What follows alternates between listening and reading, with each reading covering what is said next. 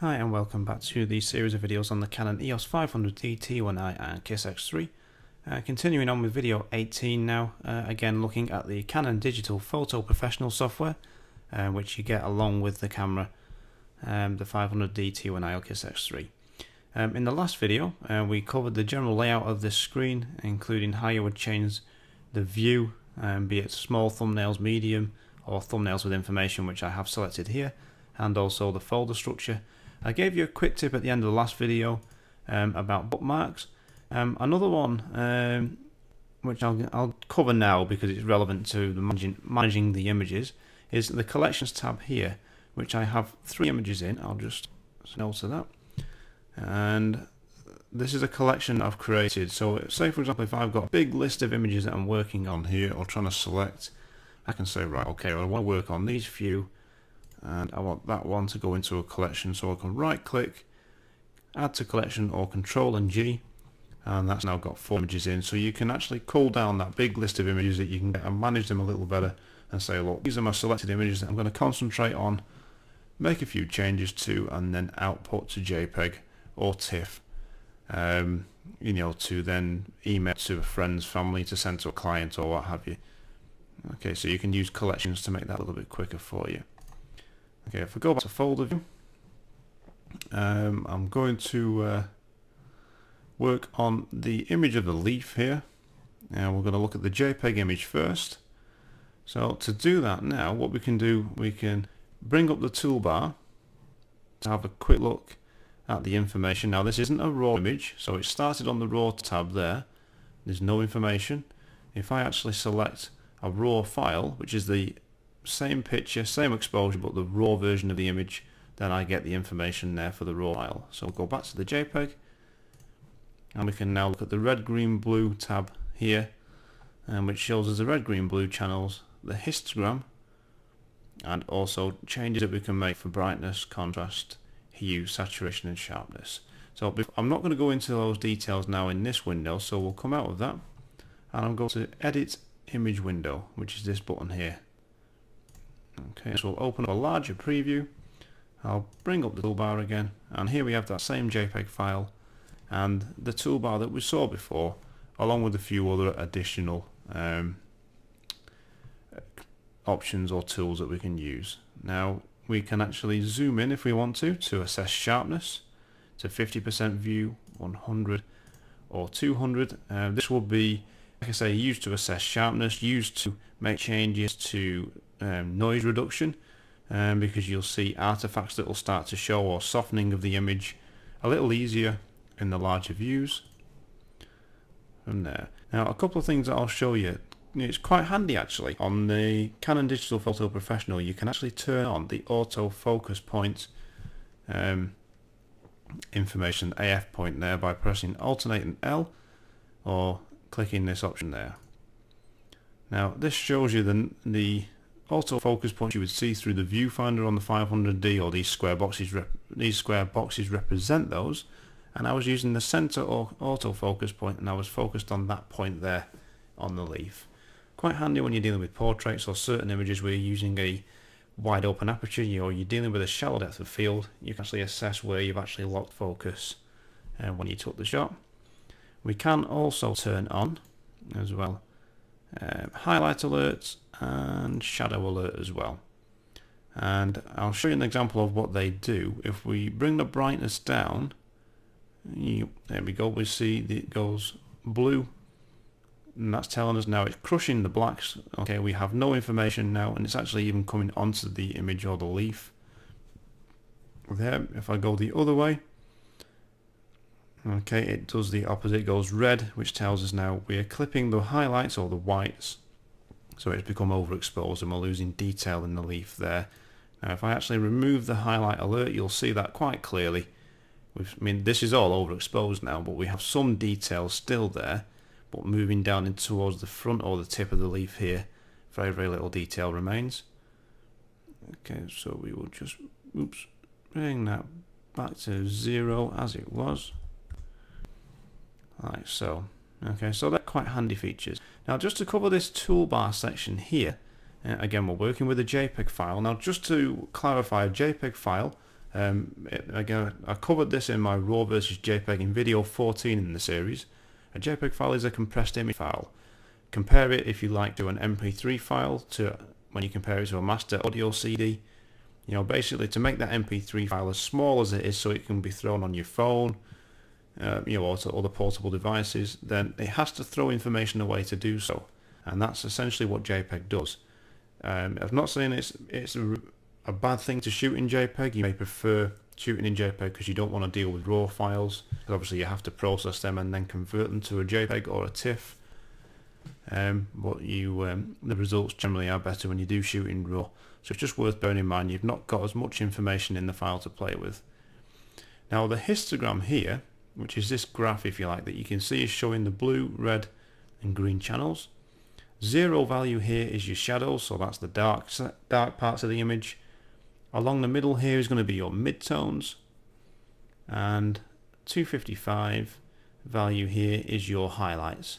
Okay, the 255 value here will tell you when you're clipping information in the particular color channels.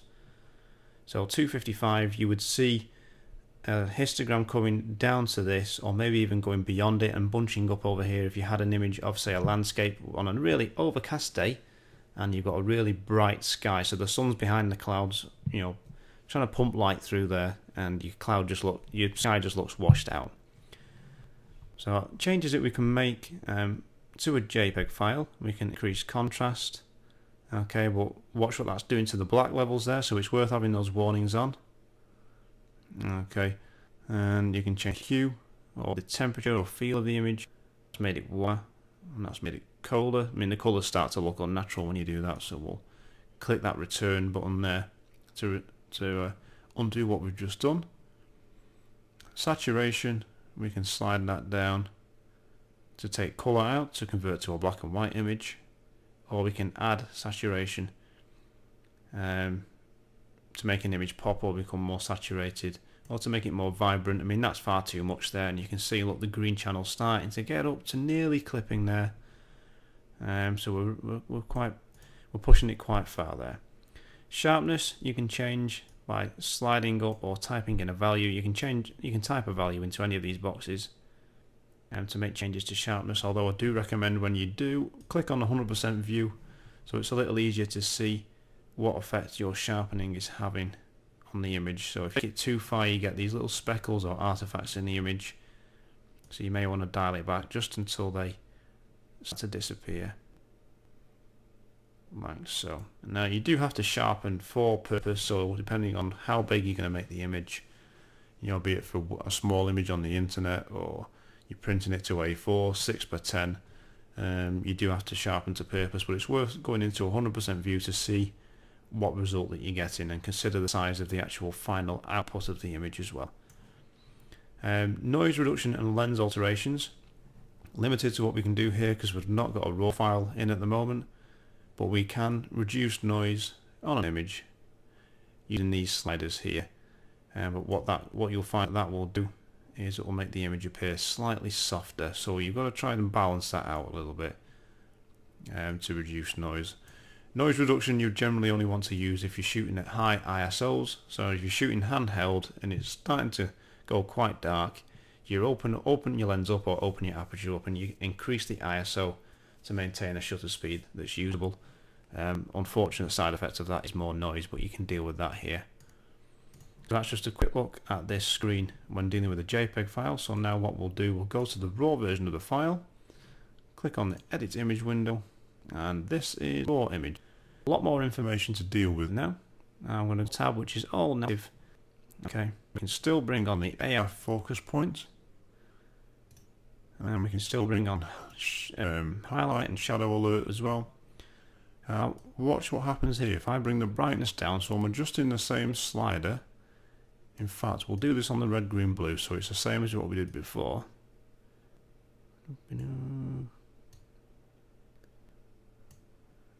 Okay, you've got a little bit more leeway. Will actually start to come in, go to black. Okay, although we are still losing it. Now if we actually go onto the RAW panel, which is the better way to do it, we change the brightness adjustment within the RAW file. Boom, look at that. It's still holding the shadow, some shadow detail. It's actually starting to lose it around about there. And if we go up to the highlights, all the way up there, oh, just started to lose it there.